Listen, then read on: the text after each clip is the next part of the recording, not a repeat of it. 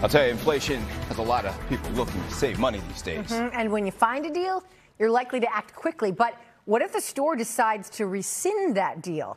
That's when NBC10 Responds goes to work for you.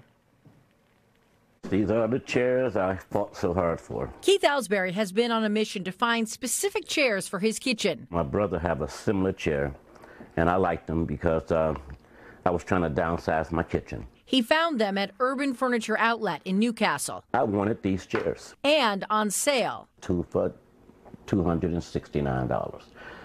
It was slashed. The original price was $400. Keith signed the contract with $169 down, $100 at pickup. But then he says the manager of the store reached out. 3 hours later, he called and said, that's the wrong price of the chairs. I said, well, that's not my problem, sir. I signed the contract. He visited the store the next day to share his contract that clearly shows 2 chairs and the price. And I said, sir, it's right there on your kiosk screen, the price on sale for 2 chairs for $269. You say, I don't care. It was the wrong price.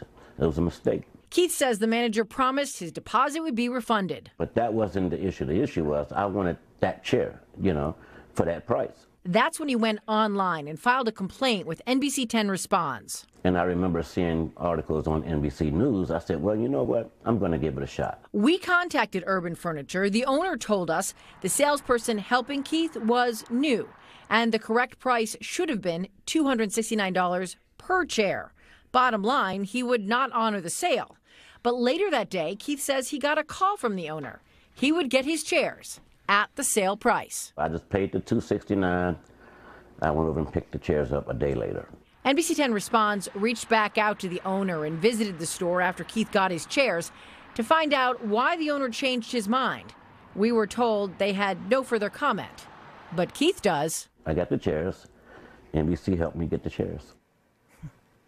Now, if you ever find a good deal on something, do what Keith did, document it. He took a picture of the kiosk that showed the offer, and he saved his contract that detailed the sale. That way, if something goes wrong, you'll have documentation that you can share with your state's Consumer Protection Office, the Better Business Bureau, or with NBC10 Responds.